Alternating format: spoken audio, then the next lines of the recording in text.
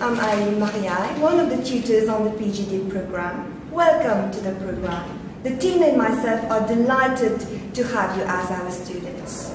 I am particularly going to look after the module titled Educational Theory, Policy and Practice. For the first session, I'm going to share with you our expectations from the course. Hello again.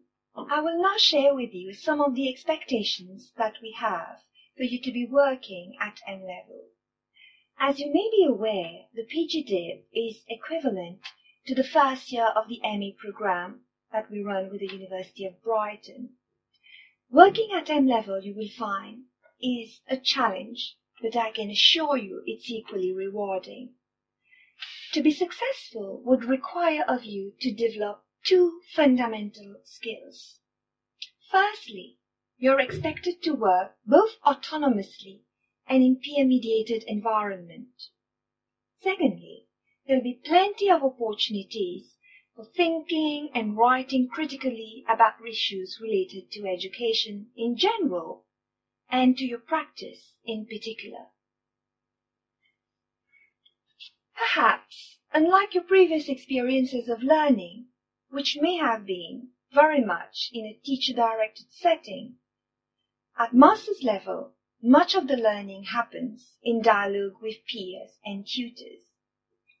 It is in the interaction with others, based on what you have read and experienced as a professional teacher, that your understanding will become more informed and critical.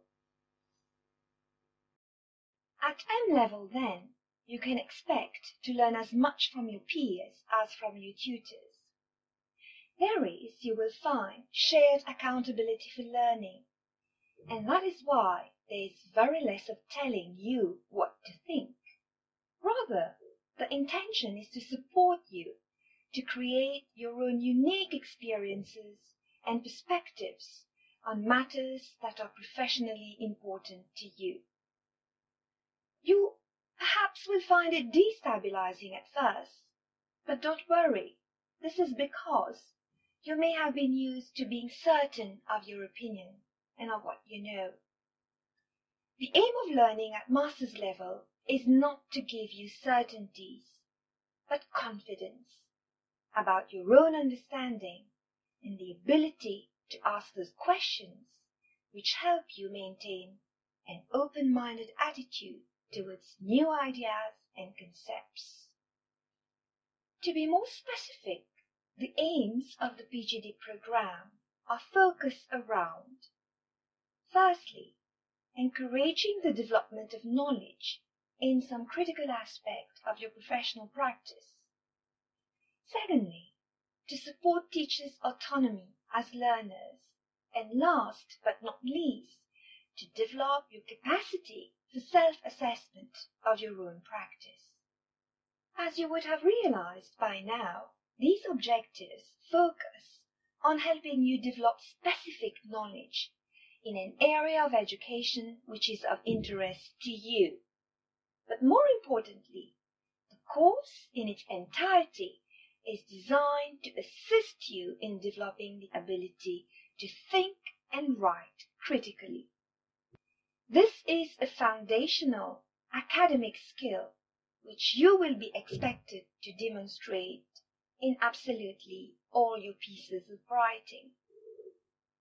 Over the years, I have found that many students come to postgraduate studies with a number of myths about the nature of the work they need to produce.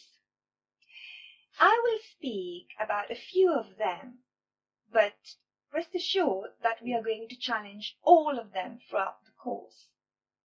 The sooner we explode these myths together, the quicker and more effective will your progress be. Myth number 1. M-level is about mastering a large body of knowledge. You will find, however, that M-level learning is about developing in-depth knowledge of a particular area of education as a field. This area must be professionally relevant to you so that you can develop expertise and contextual knowledge. Myth number 2. M-level is about writing more and in a sophisticated manner. The focus is on developing a more complex understanding which highlights the multiple aspects of an issue. The key is to write simply and articulately to express an argument. The sophistication is more in terms of the ideas, not in terms of the language. Be wary of the charge of false sophistication, where the ideas are unnecessarily padded up with complicated language. Myth number 3. M-level is about citing as many people as you can to show that you have read. While regular reading is certainly a habit you have to develop quite early, tutors will be encouraging you to process very carefully what you read. There is an expectation that you will consider the ideas and arguments presented to you, but be sensitive not only to what the authors are claiming, but also to analyze why they are making those propositions and what is the evidence they are invoking. You thus cite the references insofar as they help you defend the arguments you're driving at. Citations, you will find, which are of informative value, are in that sense less significant than those which assist argument development. As you have realized, postgraduate studies seek to develop critical thinking skills. Have a look at the module outcomes, and you will find that critical analysis runs like a golden thread throughout. But I am often asked by students, what is this idea and concept of critical thinking? Does it mean to be critical of other people's views because you have another set of beliefs? Does it mean to compare the points of view of different people and state which one you agree with the most? Or even does it mean to disagree with other people's views and opinions and arguments because they are writing, practicing in contexts which are remote from yours? Well, not exactly. Critical thinking is a process which requires that you, firstly, think very clearly and rationally about what you do or what you believe in.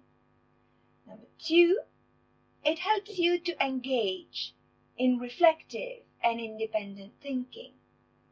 Thirdly, when you're thinking critically, it also means that you are identifying, constructing, and evaluating arguments on the basis of their consistency with their own assumptions, their internal coherence, and their logic, as well as their connection to practice. Critical thinking also involves that you solve problems in a systematic and autonomous manner. Analysis is also key to critical thinking. Analysis of the relevance and importance of ideas is also key to critical thinking. And lastly, one of the most important components of critical thinking is the ability to reflect on the justification that one provides for one's own beliefs and values. We then agreed that critical thinking is neither a matter of accumulating information, nor is it a process where we only expose the fallacies and inconsistencies in other people's thinking. Critical thinking serves a positive purpose. It helps the scholar to acquire knowledge, improve understanding, that theories are created to help think more systematically about our practice. It enhances work processes and strengthens educational institutions. This is what postgraduate studies is all about. To enable professionals like you to take a fresh look at your practice and context, but more importantly, to empower you to effect self-driven transformation. What are we waiting for? Let's get going.